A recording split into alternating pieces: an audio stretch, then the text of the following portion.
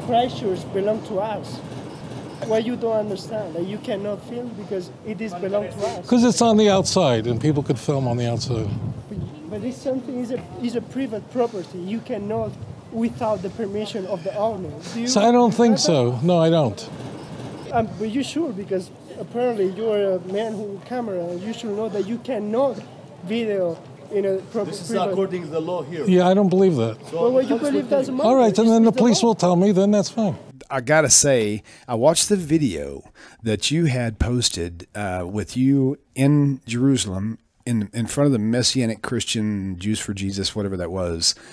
I was very taken back, and then to see what was going on, the guy who was the main priest there, it was really weird because it looked like he was trying to like intimidate you to make you go away. What really happened there? What's very striking about this place is it was built in the mid-19th century for the purpose of converting the Jewish population, a growing, beleaguered Jewish population in Jerusalem, to convert them to Christianity. We're talking about 1849.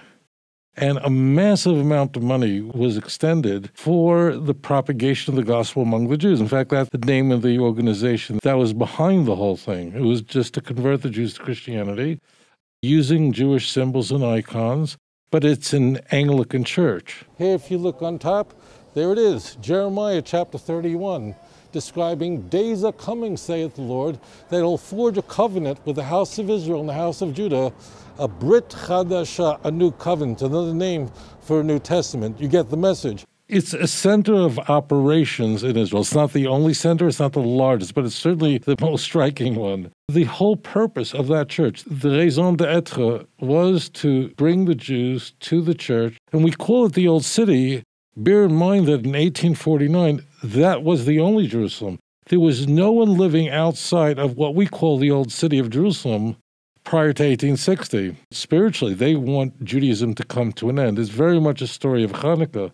The other thing about them is that, and I think it's why it shook up the leaders, there were quite a number of missionaries from that church that came out while we were filming, is that they want to pass themselves off as just legitimate. Like they're just another church in the Old City of Jerusalem. We're just like everybody else. And they're not, because this place was built for the purpose of converting the Jewish people. And this place really supports unambiguously Jewish evangelism. They weren't happy with it. And I was filming on the street, on the sidewalk, on a public area.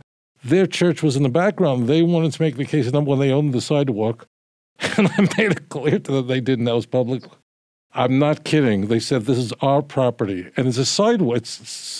It's public. It's public. It's where people are walking. We respect you. We respect your right to argue against us, to disagree with us. Disagree, that's but all. Also, you need to respect my right. Every religious group I do. needs to stand I do. up I and do. to believe This or is stand a up for the competition truth of that ideas. that it understands. That's right. Right. Okay? So that's But right. Why am I letting you, right?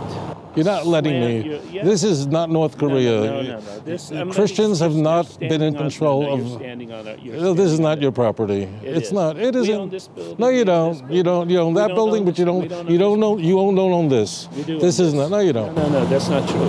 The property line is from here. No, that's not true. No, it is true. No, it isn't. Yes, it is. No, it isn't. This gate is yours. This gate is not the Look, property. I'm not interested. How come this is our building? What's that? This is your building, but this is not your building. This is our building here. That's true. That is your building. So that's a messianic. Let me just do it this way here. Look there. That you see. Again, if you could film that, a manual messianic gift shop, and you see there's a symbol of a fish intertwined with a symbol of a Jewish star and a menorah.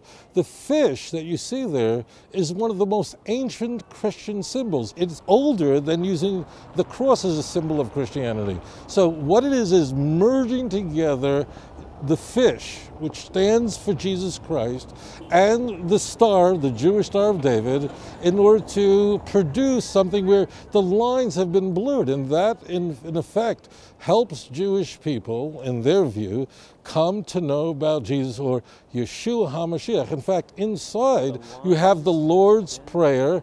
It's in Hebrew. You also have the Ten Commandments. And not only that. Well, you also have the Ten Commandments. So, but then again, you've never been inside. And I know you think it's Marit Ein, but you won't find any Avodah Zarah inside.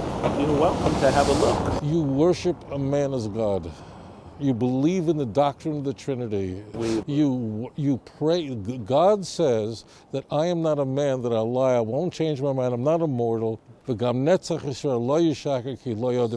And you just don't accept. You reject. Different than Rabbi, the Rabbi, Chief Rabbi of Israel? Berdichev. Yes. Yes. How is that? If you read the scholarship of someone like Shaul, we're talking about the Bible. University. Yes. Yes, and the place of the rabbis in Hasidut. So maybe that's our difference. We believe that the Bible is a final authority, and you think some rabbi or some professor in university is your authority. No, I'm quoting scripture, and you're quoting universities. I would say that's possibly our difference. I wouldn't say. So there you have it. This, the oldest church in the old city of Jerusalem. I'll correct that. This is the oldest Protestant church here in Jerusalem, built in 1849 with enormous funds from the London Society for the Propagation of the Gospel among the Jewish people. That's why they came here. Jewish people flocked to Jerusalem in the 19th century because of earthquakes in the north, in Tzfat in particular, and therefore they needed a place to run, and they came here to Jerusalem. The church got wind of this. The Anglican Church realized that something had to be done to bring the Jewish people to the church, to bring them to the cross. They set up hospitals here in Jerusalem. The purpose was to bring the Jewish people to know about Jesus as their Lord and Savior. I mean, because you have nearly 5 million foreigners who come to Eretz Yisrael every year. And then you at least have 4 or 5 million Israelis that come through there every. We're talking 10 million people. You're right in the front, like with big signs up with Jewish stars all over the place. What do you mean we can't take a picture with your place in the background? I mean, do you not take pictures of synagogues unless you ask the rabbi first? The missionaries connect to this do go to Jewish sites and film. They don't ask permission from the rabbi. You know that. No, but this is not some general Jewish. Yeah, but it is. I mean, you live in Jerusalem, and it's important for you to get along with the people who are here in Jerusalem, and Jewish people. And if we have a different view about God, there's nothing for you to hide. Even your different view, but one perusal of your website shows me you folks have no idea what you're talking about when you talk about either this church or there's nothing on my site about this church. So I think you're making that up, right? I'm not making There's something on my site that mentions this church? Please. My name is Tovia. Tovia, sorry. And you're the rector. You're the Anglican priest there. Anglican priest. Okay. My first.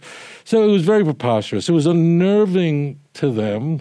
They didn't handle it very, very well. Moreover, Romans chapter 1, verse 16. That's the kind of commission we're talking about here. I'm not ashamed of the gospel. It's the power unto salvation to everyone who believes, to the Jew first, and then to the Gentile.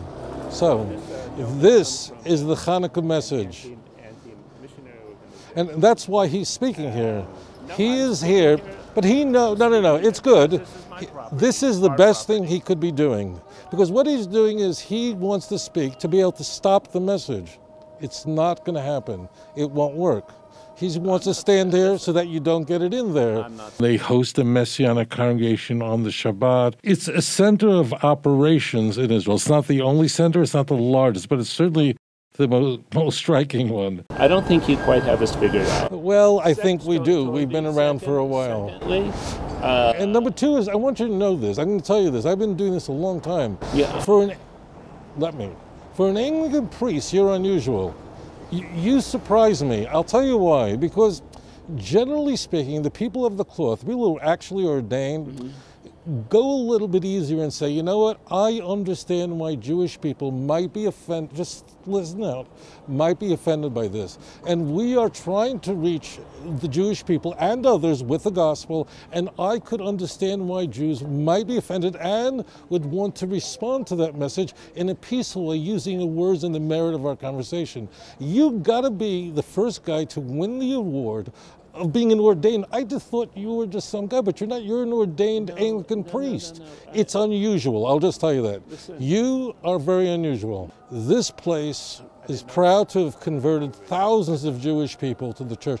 In fact, when it was built back in 1849, that was the mandate. It was a mandate about bringing the gospel to the Jewish people right here in Yerushalayim. And that's why he's talking to me while I'm broadcasting. I mean, if he were broadcasting, I wouldn't be walking into the thing. And by the way, I would welcome that. I would welcome that. I wouldn't, because if I'm inside, I'm under your control. What's the point? Nothing. There you go. The message is happy Hanukkah. We'll continue to celebrate Hanukkah. The spiritual light will continue. Brother, happy Hanukkah. And the church will not be able to stop it. He could stand in front of a lens, but he can't put out the light of Hanukkah. Adon olam asher malach b'terem kol yetzirah